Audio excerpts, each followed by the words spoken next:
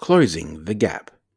As organizations garner increasing benefits from investments into intangibles, the challenge ahead for standard setters is to produce a set of reporting requirements that help organizations translate intangible value into meaningful financial information and close a perceived information gap. Article by Ram Subramanian, CPA Australia's Senior Manager in Reporting Policy. Physical assets are no longer the mainstay of transactional and stored economic value in many organizations. Businesses are increasingly investing into and benefiting from a range of intangibles, including technology, branding, research and development, and intellectual property. The IFRS, the International Financial Reporting Standards, have not kept pace with the rapid growth in organization value representing by intangibles. IAS 38 Intangible Assets was issued more than 20 years ago, and since then, minimal changes have been made to the definition, recognition criteria, measurement, presentation, and disclosure requirements for intangible assets. There is a broad consensus among preparers, auditors, valuers, regulators, and users of financial statements that the current requirements would benefit from a review.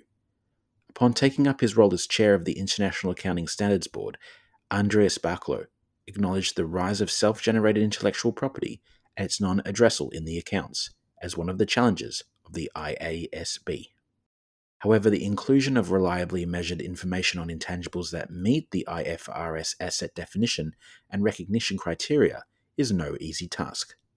To better understand the impact of intangibles on an organization's economic value, a distinction needs to be drawn between intangible items that do not meet the definition of an asset, such as corporate culture, employees, customer loyalty, and intangible assets, for example, brand, research and development, and technology. The market places importance on information relating to both types of intangible value created and held by an organization. However, for the purposes of reliably identifying, measuring, recognizing, or disclosing such intangible value, costs incurred in respect of intangible assets are likely to be more readily identifiable than costs relating to intangible items that are not assets. Although the costs incurred in developing intangible assets might be separately identifiable, such costs may not always meet the IFRS asset recognition criteria as currently specified. For example, a company's expenditure on research and development may not always be expected to come to fruition in the form of future economic benefit, undermining the ability to consider such expenditure as an asset. While accounting challenges remain, standard setters have now begun responding to the call to provide better information on intangibles in financial statements. The AASB, the Australian Accounting Standards Board, has published a research staff paper called Intangible Assets: Reducing the Financial Statements Information Gap Through Improved Disclosures, which explores how disclosures would play a part in improved information on intangible assets. The paper notes that although IAS 38 encourages more minimal voluntary disclosures about significant unrecognized intangible assets, this is not widely adopted in practice. Reasons for the lack of uptake could include concerns about the challenges and costs associated with the audit of disclosed information and the potential loss of competitive advantage through disclosing proprietary or commercially sensitive information. Rather than immediately tackling the more difficult challenge of recognizing internally generated intangible assets on the balance sheet or waiting until those challenges can be met, the paper puts forward the idea that the current perceived information gap around intangibles could be, at least in part, addressed through specified disclosures about unrecognized internally generated intangible assets. Such disclosures should be underpinned by a principle that intangible asset disclosures should focus on those significant internally generated intangible assets that play a key role in pursuing the entity's objectives, and a disclosure objective that any information provided enables users to assess the current and expected future financial impact on the entity and management stewardship of those disclosed intangible assets controlled by the entity. The paper also suggests that consideration should be given to disclosing a range of factors for each significant unrecognized internally generated intangible asset, including the reason it is considered to play a key role for the organization, any legal considerations or restrictions, its useful life, and a range of financial and non-financial factors.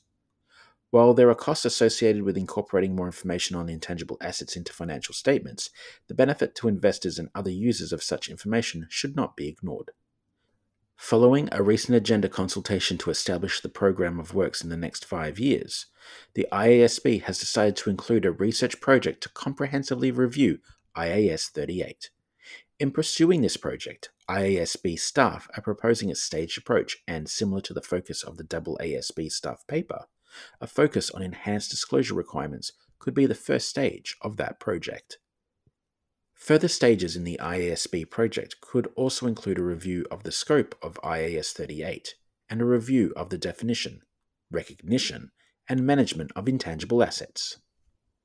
The AASB is also expected to initiate a research project on the topic, as noted in its recent agenda consultation.